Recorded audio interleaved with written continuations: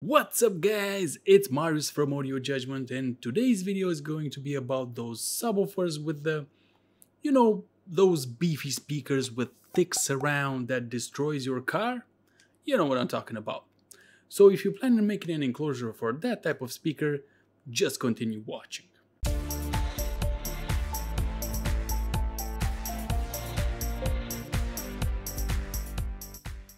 Here's the deal.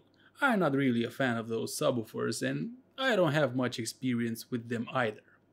However, I know that a large number of people like them a lot. I used to like it too when everything shaked around me, but now I'm too old for that stuff. It gets fatiguing quickly and it's not for me. Most of the time I experiment new enclosure and designs, but this time a friend of mine asked me to build an enclosure for him. And naturally, when you build a custom box for someone, you ask what are their expectations in terms of how should it sound. And almost every time you hear a variation of the following demand. I want it to sound smooth, go deep, and be loud. And then he presents me this piglet. So this is an Edge subwoofer. From what I understand, it's a budget brand for SPL woofers. And this specimen is an 8-inch and can handle 500 watts. A small yet powerful speaker. Annoying part was that I couldn't find any parameters on their website. I sent them an email and they replied with the parameters I needed. Small note here, the cutout diameter they gave me was not correct. The dimensions they provided were a bit larger, not by a small amount. I needed to make another cutout as those dimensions were unusable. Anyway, I need to design the box for this speaker, and as I'm trying different sizes for this box, I reach the conclusion. It doesn't matter how you design this box because you will reach the same results. A frequency response that is not linear, in fact, it's a response which is severely misaligned. As a result, if you want to make a box for these types of speakers, just make a size that fits your needs and slap an L-shaped port of average size compared to the box. And you're done! Of course, if you want to go to SPL competitions, you need to do some number crunching to get the exact resonant frequency you want. But if you just plan to shake your car now and then, I firmly believe that you can successfully make a box just by eyeballing it.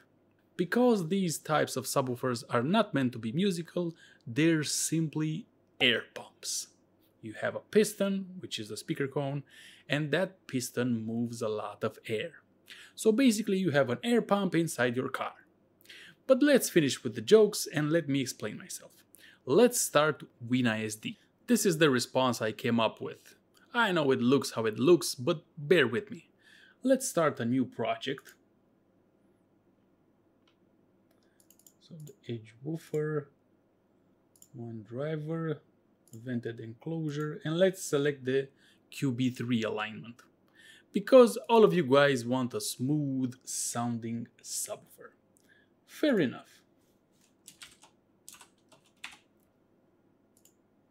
Besides the fact that it doesn't go particularly low in a linear fashion, this is doable.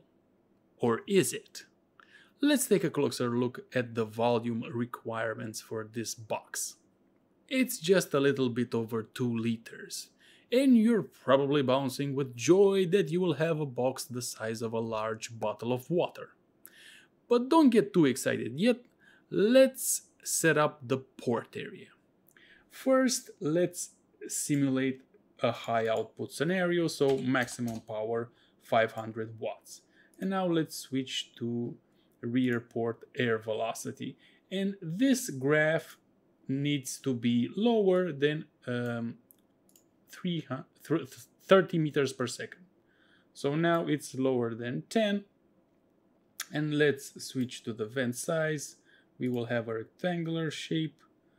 And the outer diameter of the speaker is 22 centimeters, so we are going to set the length for 22 centimeters, and now we are going to progressively lower the width of the port until we until we exceed 30 meters per second. So if you go for 5, we can see we are still in the green. 4 centimeters, 3 centimeters, and I'm not comfortable lowering the width any longer because it will be too narrow, even though we are way in the clear. So here we can see the airport velocity is under 12 meters per second, which is very good, but I'm not going to make this port any narrower. Now, the reason I'm trying to make the port narrower is because I'm trying to reduce the area of the port. Since if you have a large area, the port length requirement is large. So large port area, the port needs to be very long. And now we reached the point where we cannot go any smaller. And we can see that the port length needs to be 375 centimeters. And remember, the box is only 2 liters. Try to imagine how that will look like. I devised an Excel spreadsheet to help me calculate the panel dimensions for different boxes. In this case, the only way you will fit such a long port is by folding the port in a labyrinth style. So if I open the Excel spreadsheet, you can actually find this Excel spreadsheet in my Acoustics 101 Pro course. So let's punch in the numbers. We're going to use 18mm thick panels, and let's enter the values we know. So box volume is 2.09, speaker displacement is the volume displaced by the speaker, so the magnet and all the motor assembly, which I estimate to be around 1.2 liters. We will not have any bracing, and the port height is 220 millimeters, port width 30 millimeters, and port length will be 3,745 millimeters. And let's select no for double baffle. Now, because the box volume needs to be only 3.3 liters, you need to make the back wall as close to the magnet as possible, because otherwise the volume would be larger. Even in this case, I think it will be larger by a small amount. But let's do our little experiment.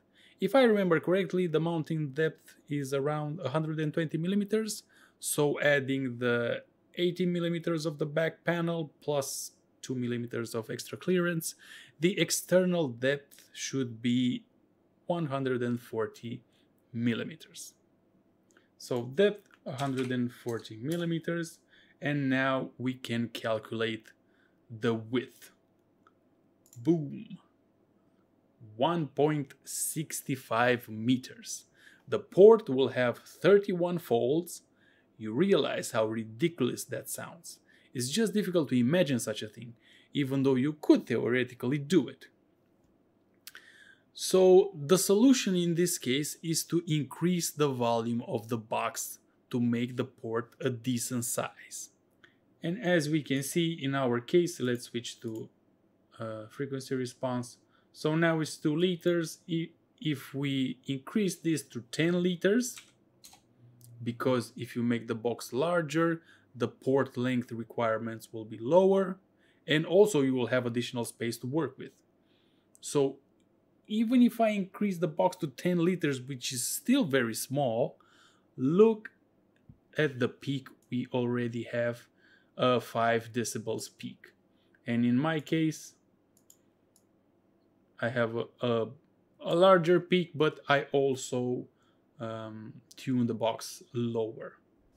You see, in my case, the box is 30 liters. I don't know if you agree with me or not, but for these kinds of speakers, there is a high tolerance for error when designing boxes. Of course, you can do some calculations and make it, let's say, less worse. But the fact of the matter is, if you place this speaker in a random box, you probably won't tell the difference.